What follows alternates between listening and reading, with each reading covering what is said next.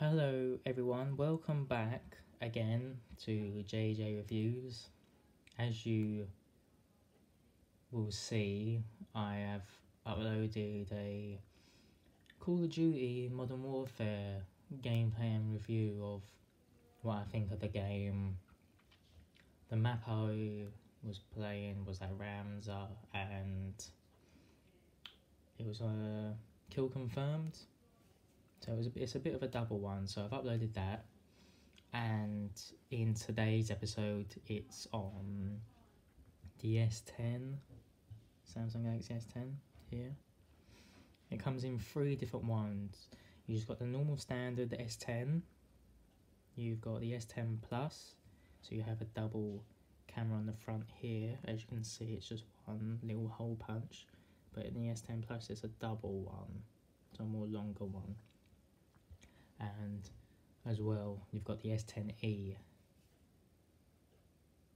which is the exact same. So as you can see, obviously you've got that hole punch look. Now for me, depending on the wallpaper you've got, as you say, this is the standard wallpaper the phone comes with when you set it up, or it could be other ones.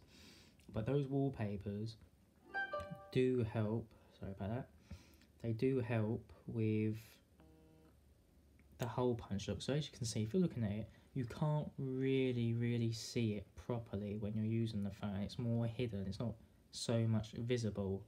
But say when you're going on stuff, I don't know, what could you say? Say you load up the Play Store, as you can see, you can see it a bit more. It doesn't affect it that much. With you've still got the Wi-Fi logo, your signal bar, battery percentage, and then the battery icon itself. Other than that, there's no problem. I don't see any problem with it. I think the hole punch is a nice new look. It shows more display of the screen and everything like that, so it goes more higher.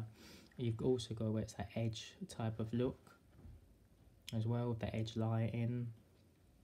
And obviously this has the One UI with it, so when you drag down, you can bring it more.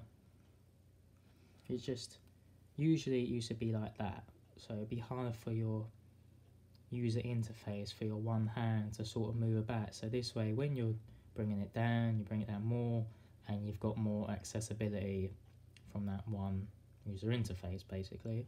And also with the S10, a nice cool added feature to it is the wireless power share. So as you see now, it's got power mode on, so battery saving, because it's on 23%. If there was another S10, I would be able to connect it up. So just here, obviously this is my Note, so if I go like that, it would power share, but obviously this doesn't have wireless power sharing capabilities, unlike the S10.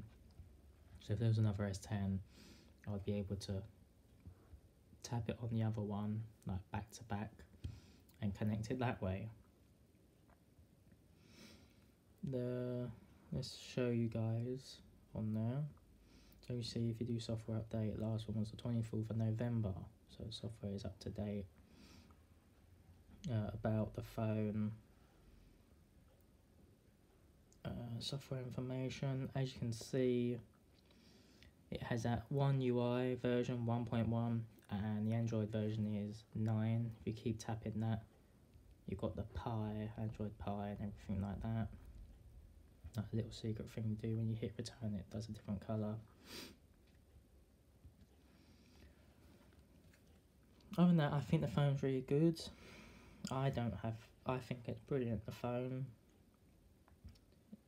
It looks amazing. Obviously there's a case on it at the moment. You've got 3 cameras at the back with a flash. The third one is a 16 megapixel, so the last one, 16 megapixel ultra wide camera. The second one's a 12 megapixel wide angle camera, and obviously the main first one is a 12 megapixel telephoto camera. And on here as well, if any of you guys did not realise, I didn't realise properly, is that all the S10, so S10, S10e and S10 Plus, all have standard a screen protector already on it. Now, if you have to, obviously you won't be able to see it properly on the video, but if you can see where the camera is at an angle or so, I can see it more easier, but this is being recorded on my iPad for you guys. But it has a screen protector already on it, which is a very good thing that Samsung have done. Well, they've added obviously that because I guess they don't want it to be damaged, the screen or anything like that. Don't worry about that, it was just a notification. Other than that, it's very good in that way. Video recording, you can record in 4K Ultra HD at 60 frames a second, which is brilliant, or 1080p for full HD. Still again at 60 frames a second, and then if you want the lower one, 720 HD, and that's 30. But other than that, it's still it's brilliant with how the phone is. On the S10, it's a 3400 milliamp battery. Still, it lasts. You can get a good 2 or 3 days out of this phone if you're using it a lot. Charging is obviously, it has fast charging capabilities on wireless charging. It also has as well the super fast charging, compatible with a power adapter that comes with it. Obviously standard USB Type-C, and does still have a 3.5 millimeter headphone jack. So I still like that. And as well, this does have 5G capability. It's this model is 128GB internal storage with 8GB of RAM, so it's gonna load everything very quickly, no word about it. The difference is it has a micro SD slot as well, and some of the models do have a dual SIM. Not heard of a hybrid SIM slot. I think that's something a bit more different. Obviously Android 9.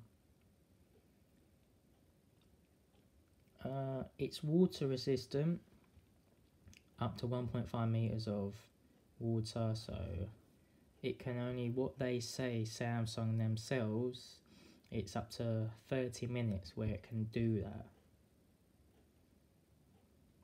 Obviously the fingerprint now, where on the Note, like mine here quickly, the fingerprint's there, where on the S10s now, it's on the screen, and it is very responsive.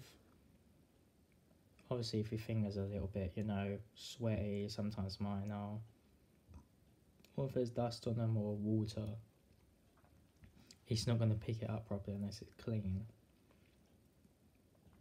Obviously still got the volume up, volume down, and as usual, the big speed button. Shame that can't be changed just yet. I'm sure in time it will be changed to some, you can, push that button and you can open, say, your WhatsApps, Instagram, YouTube, or so on. Like what the power button, if you double click that, obviously the camera opens, which is a cool feature. It was already there, but it's just easier. I find as well, obviously you've got that edge screen, so if you see here, don't worry about that, it's just Black Friday deals. As you know, today on the 29th is Black Friday. You're able to link this to Windows,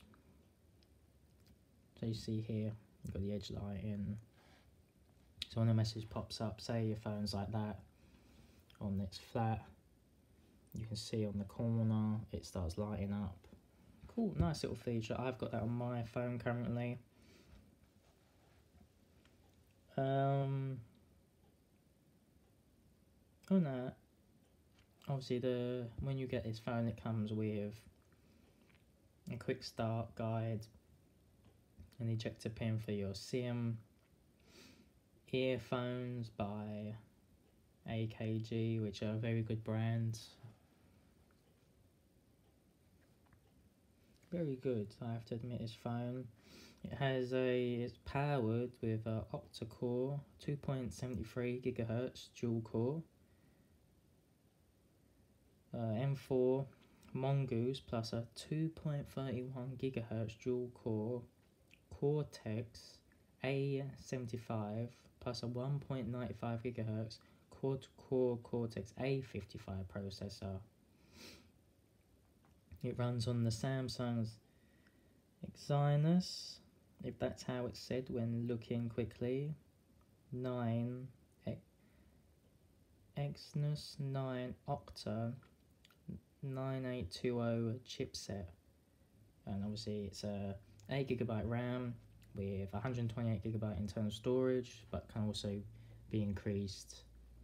There's one that's a different model, 512GB, but you can put a micro SD card to enhance it and add more memory to it. It has a dynamic AMOLED display, giving all those beautiful colours, as you can see here with the wallpaper and everything like that.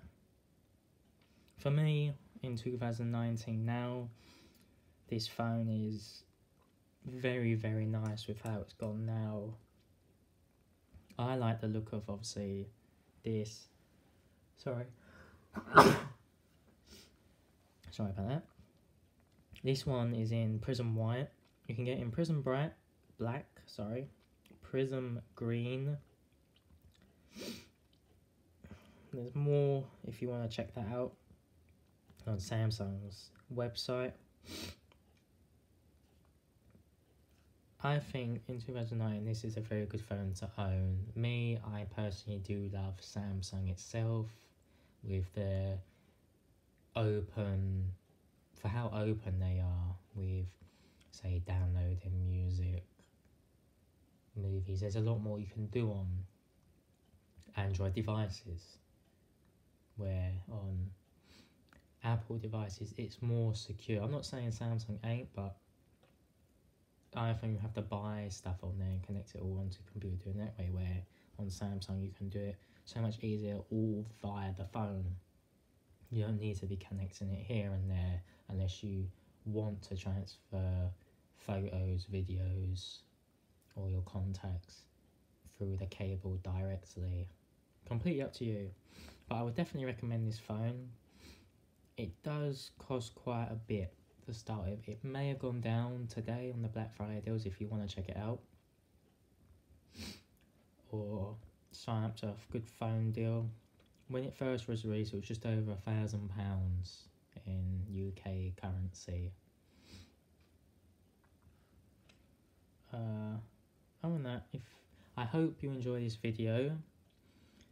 Please comment on whatever you would like me to do next, whether it's some gameplay on the PS4, any more reviews you'd like to see me do, or even gameplay on the phones, on how it can handle games for the S10, or again on my iPad, or on my Note 8 that I'm currently using now. So yeah, read all your comments. Don't forget to leave a like so I know you've enjoyed it, and as always, don't forget to subscribe to stay tuned for any more videos that I'll do, so you're updated. I'm just interested if you guys do the notification bell just to see when I upload, it comes up and pops up to you. If you do, that's brilliant. I'm happy that you're interested. But as always, don't forget to subscribe. I hope you enjoyed the video. Take care.